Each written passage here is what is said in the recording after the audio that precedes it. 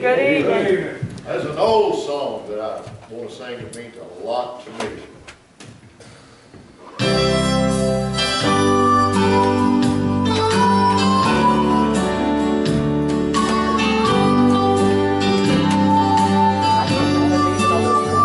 Today I went back to the place where I used to go. Today I saw the same old ground I knew before. When they asked me what had happened, I tried to tell them. Thanks to Calvary, I don't come here anymore. Thanks to Calvary, I am not the man I used to be.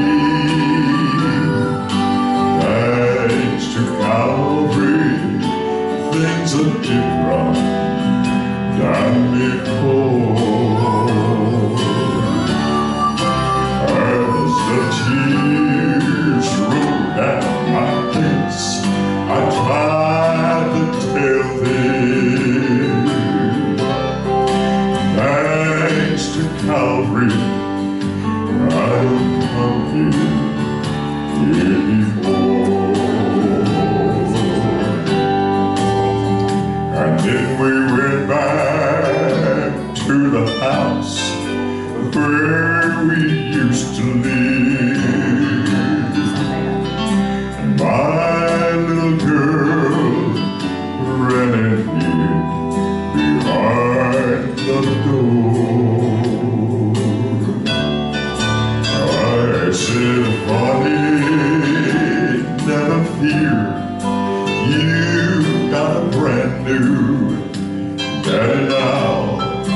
Thanks to Calvary, we don't live here anymore. Thanks to Calvary, I am not the man I used to be. Thanks to Calvary, things are different than before. As the tears roll down my face, I tried to tell them. Thanks to Calvary, we don't live here anymore.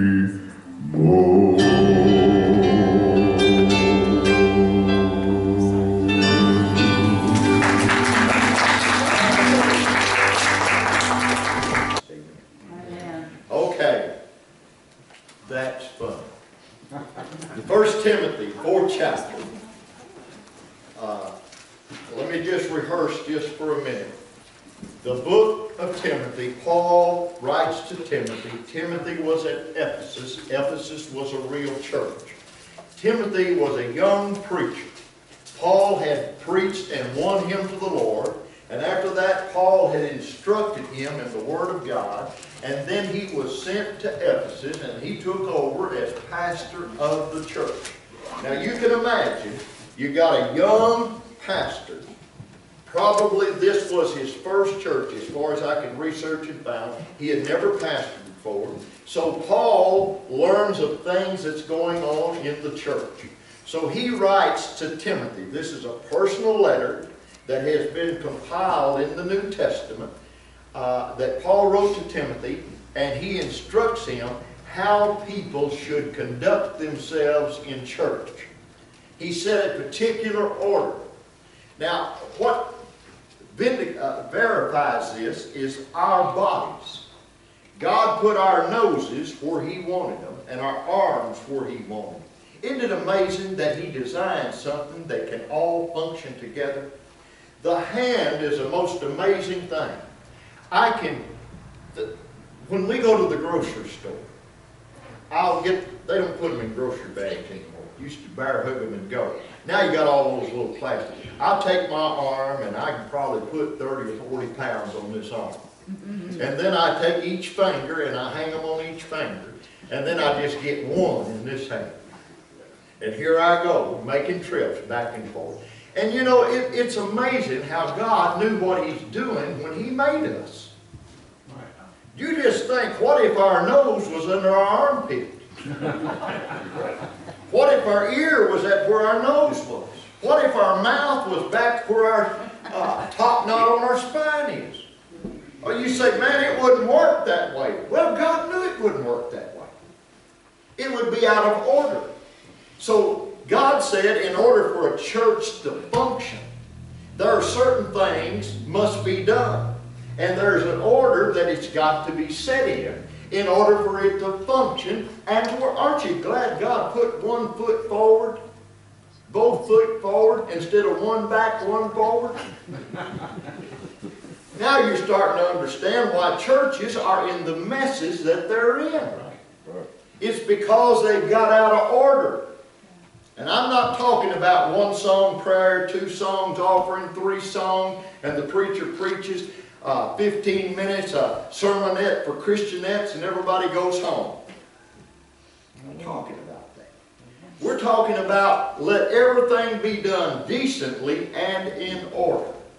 So he tells Timothy that prayer is to be in the church, that not only prayer, but he talks about the pastor and how the pastor is the under-shepherd, how the pastor is the one that feeds the flock, and what kind of qualifications he must have. And then he comes to the deacon, what kind of qualifications the deacon must have.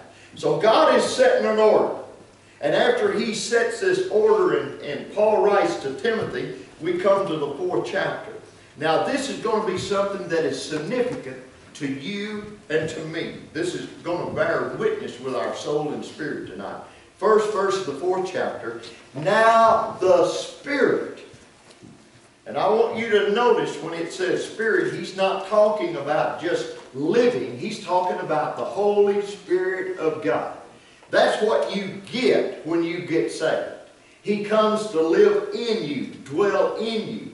For this reason, he's going to be a comforter, a guide. He's going to be a leader. He's going to teach you the truths and help you to understand the truths. So Jesus, when you get saved, He will never depart from you. He gave us that promise. Now, the Spirit of God is inspiring and speaking to Paul as he writes this letter. Now, he's saying what he's going to say now, that the Spirit of God is saying it to him, and he's just pinning it down. Now, the Spirit speaketh expressly that in the latter times some shall depart from the faith. Now, why is that so important? Well, faith is what gets us into the household of God. By grace are you saved through faith. It is a gift of God, not of works, lest any man should boast. So he says, in the latter times, there are going to be some that will leave the faith. They will exit the faith. That they will make a departure from the faith. Now, what is the faith? The faith is believing that Jesus died on the cross, shed His blood, buried, the 3rd day resurrected, 40 days later made His ascension into heaven, seated by the right hand of God, making intercession for us. Now he said in the latter days, now we're living in those days, some shall depart from the faith.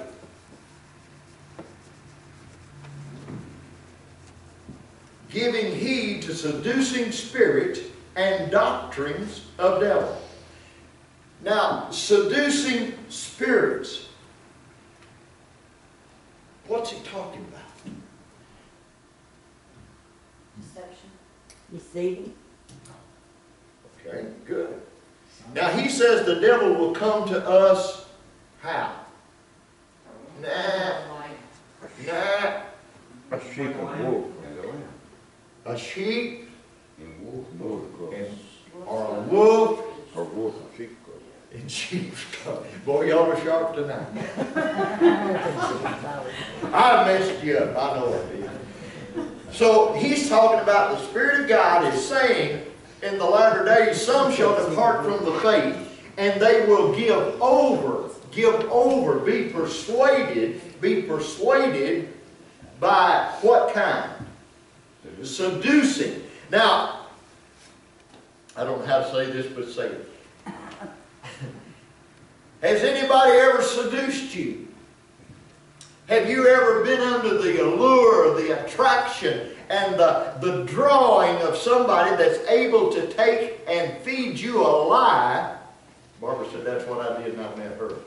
Feed you a lie and persuade you that they're right. Yes. I think we've all encountered that sometime or another in our lives.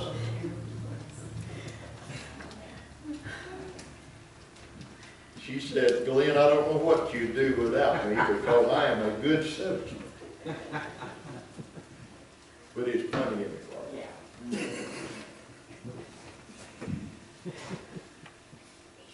To be under a power that can seduce you, divert, and cause you to turn away from the truth. Now that's what the devil wants. Now listen, he's not writing to the people in Asia. He's not writing to the people in Paducah. He's writing to the children of God, the house of God, the born-again believers. Right. What's inside the church. Now it's easy for us to say, and I've heard preachers preach this, boy, everybody out here in the world, blah, blah, blah, seducing spirits. Well, that's true. But the devil wants to get inside the church to create havoc and to teach the Word of God so it diverts from God. Right. He said he's a wolf in sheep's clothing. I'll tell you, and you listen closely at your TV preachers. I'm talking about you big boys. When's the last time that you heard any one of them use the word hell out of the lake of fire?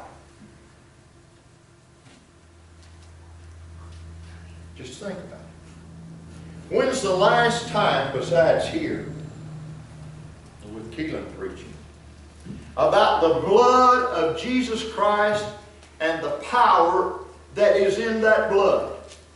See, I don't know of anything else to preach and teach. The apostles didn't know anything else to preach and teach. Excluded from that, you don't have a message. You don't have anything that will get one soul saved. But now, the devil is so cunning that over the years, he has removed the power of God out of the buildings of God. How? Because the Word of God is not being preached. Right. There's a lot of places it's being preached, but there are a lot of places it's not being preached. So what church has gotten to, it's a social club. You know how you can spot them? When the fellowship hall is bigger than the place that people worship in. Amen. That's right. Amen. You drive by and you see a little bitty old church, and over the side you see a gymnasium. Not, these things are good. I'm not preaching against them. They'll have a gymnasium. They'll have an educational wing that they don't educate anybody in. And they'll have a fellowship hall that's 3 times bigger than all of it. So what does that tell me? That tells me they like to play and eat more than they like to worship. Amen. And there's nothing wrong with eating. There's nothing wrong with playing games. There's nothing wrong with it. But your priorities have got to be put in the right place. God's first. Amen. And after that, you know, we can adjust and get these priorities. It's God, it's the husband, it's the wife, and it's the children. Now, we got a bad problem in America. The men are a bunch of sissies. Right. Right. Come on quit on me now. They ain't got what it takes to step up to the plate to assume the position of being the head of the wife and the head of the household. They won't lead. Catch on to this now. Most of the times, the women have to take the children to church. Don't quit. Come on, Barbara. You can holler. But we never had that problem. Never had that problem. I got saved. But God, you start to see how this order works. Now, when you get out of the order of God, then you're in trouble. And he said in the latter times, some shall depart from the faith, giving heed to seducing spirits and doctrines of devil. Underline the word devil in your Bible, and that means demons. A demonic teaching. A demonic teaching. Now, what they're teaching is not something that you would suspect is evil. It's a feeling good. Now, I could come in here and brag on every one of you and say, man, y'all are the greatest people I ever seen. And you are. But you're like me. You're flesh, blood, and bone, and you have things in your life just like I have in my life that need to be worked on and need to be given to Christ and put under the blood. We need more study of the Word of God. We need more prayer life. We know that, but we don't do that. So he's telling us the order that God set up must be carried out. The reason the church in the 21st century has lost its power is because they have excluded themselves from the power of God. The Word of God is the power of God. Did you see in Houston, Texas, where they did something this week? 5 pastors, they subpoenaed their sermons. Careful with that. Because they were preaching against things that the city sanctioned. Did you ever think you'd ever see that in America? No. They'd have a hard time subpoenaing one of mine. Because I don't use notes. I'd have to give them a rerun. Whether I could or not, I don't know. But we're living in that time now when the world is not sure. These are the things. I get so tired of our leaders saying, what we need to do is have a debate. What we need to do is have a discussion. What we need is more, you know, Ebola's outbreak is getting rampant because our leaders are ignorant. And then after it breaks out, they say, now they told us first up front, hey, no, this is not going to happen. Then it happened. They said, well, what we've got to do, it was the hospital's fault. How can it be their fault when they don't know what to do? Now we're going to back up and reevaluate. Oh, I've been evaluated and evaluated till I'm part of evaluation. So Paul said, doctrines of the devil never reveals himself as we've been taught. From a little kid all the way up, I was taught, you were too, that the devil wears a red suit and carries a pitchfork and he's got horns and he's got a spear on his tail. And I went around all my life looking for that character because I knew that I would recognize him. But I never have seen him. You know what I've seen him at? I've seen him in the most beautiful forms in the world. The most attractive forms in the world. These are those seducing spirits. Seductive, that will draw you to him. 3rd verse, he said that it will come into the church now, forbidding to marry and commanding to abstain from meats, which God hath created to be received with thanksgiving of them which believe and know the truth. I guess this went away years ago, but from grade school through high school here in the county, every Friday, what did we have? Fish. Fish. I didn't even like fish. But we had fish. Now, why did we have fish? So when we vegan Friday. That's right.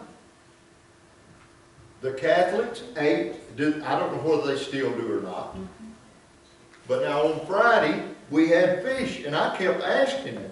I didn't know what a Catholic was. They said, well, Catholics eat fish on Friday. I said, well, I'm a Baptist. When I get home, I eat anything I want. And I couldn't understand why. I thought I was suffering. And they had put that little piece of, looked like a brick to me out in front of me. It had, they said, these said, in the church now, would abstain from eating certain types of food and forbidding to marry. This is not only the Catholic, but there are a lot of other religions in the world that they command that they abstain from certain meats, that they can't eat it. And that they can't, if they hold a certain position, that they can't marry. Now what does that tell us? It tells us that Paul, when he penned this to Timothy, that he knew what he was talking about. Now we're living it. Now we're seeing these things that he wrote coming to pass in our day and time. So it's important that we know the Word of God, study the Word of God, listen to the Word of God, be taught the Word of God, so that we will be aware of what's going on around us. 5th verse, 4th verse. For every creature of God is good, and nothing to be refused if it be received with thanksgiving.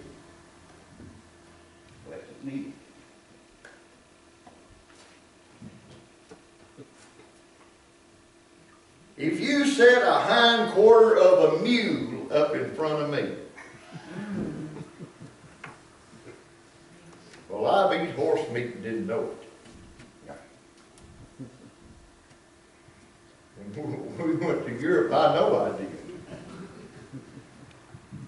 How did I know? It was a little stringy, and it was redder than anything I've ever seen in my life, but it was good. I just waited for it to nicker. And I said, thank you, Lord. May you bless this. May you bless this. So God said, in my heart, man, that's horse. But that's all right, because I've created it. You say, I don't believe that. What does the book say? Every creature that God created, it is all right for food. If you be received with thanksgiving. That means pray over it. Now, it's hard to fix your plate and run to the living room and sit in front of the tube and say, God, thank you. Get out of the way. Hush. I want to see this. I'm the only one who does that. Nobody else does.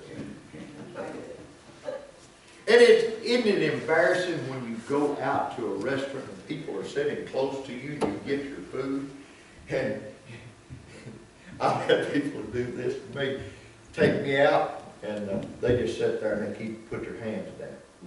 And they keep looking.